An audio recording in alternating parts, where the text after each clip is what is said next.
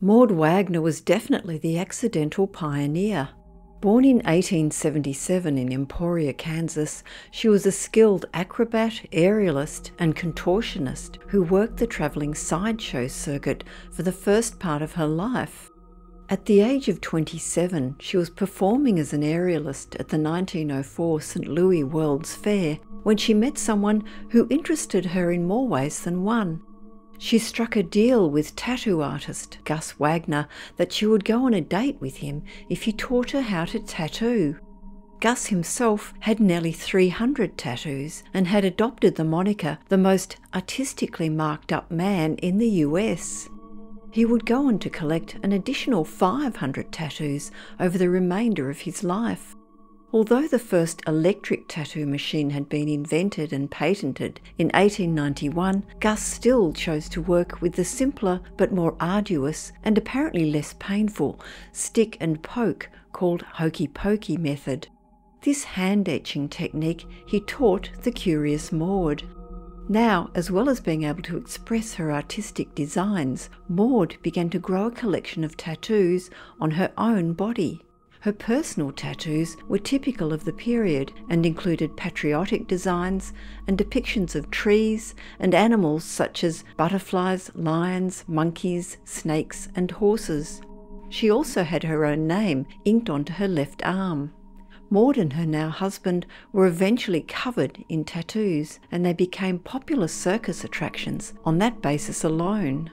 They are thought to have earned as much as $200 a week, which is about $2,000 in today's money, simply for displaying their inked skin to the public. In 1910, their daughter Lativa was born, but interestingly, Maud forbade Gus from ever subjecting her to his artistic creations. The pair are credited with introducing tattoo artistry to urban life, away from the coastal cities and towns where the practice had begun. The Wagners were in fact two of the last tattoo artists to work by hand, still shunning the aid of modern tattoo machines, and Maud was the country's first known female tattoo artist. While many of the upper class were now having tattoos placed discreetly around their bodies, the press was starting to drum up a warning that tattoos could spread venereal diseases. With tattoos increasingly hard to obtain, Gus and Maud Wagner were doing a roaring trade. The couple performed tattoos on both their circus colleagues and keen audience members, inking nearly 2,000 people over just a few months. Their daughter Lativa revealed in an interview with the Dallas Morning News that most of her parents' customers requested tattoos depicting their pet dogs and cats, as well as lovers' hearts, butterflies, and especially birds. She added that their tattoo work was proving so lucrative that her father probably earned as much at the fair as a bank president. Maud Wagner was recognised as the first female tattoo artist in the United States and in demand. Together, she and her husband would work in vaudeville houses, amusement arcades, at county fairs, and in Wild West shows. The versatile pair could pivot between working as tattooists, tattooed attractions, and circus performers. However, Maud and Gus could blend in whenever they wanted to, particularly when at home in their Kansas neighbourhood. The conservative, all-concealing clothing of that time effectively masked their embellished skin. Their daughter Lativa was to continue Maud's legacy. She started tattooing others when she was just 9 years old. After Gus was tragically struck by lightning in 1941, Maud relaxed her ban on Lativa having tattoos. However, the by then 31-year-old decided that if her father couldn't do her tattoos like he had done her mother's, then nobody would. She remained one of a very few career tattooists to have completely bare skin for the rest of her life. Maud Wagner is recognised as having broken some important barriers in the early 20th century.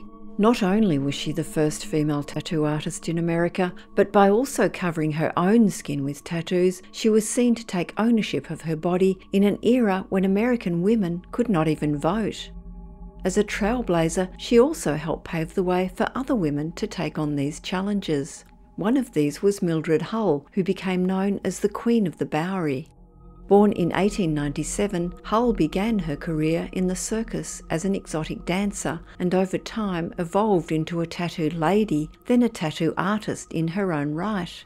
She herself had been tattooed by Gus Wagner, but learned the tattooing trade without any mentor. By 1939, she was the owner of her own tattoo shop called the Tattoo Emporium in a space she shared with a barber. She was also one of very few female tattoo artists working at the Bowery in New York. Another notable female tattooist who followed in Maud's footsteps was Ethel Martin, a circus performer turned tattooist whose stage name was Lady Viola.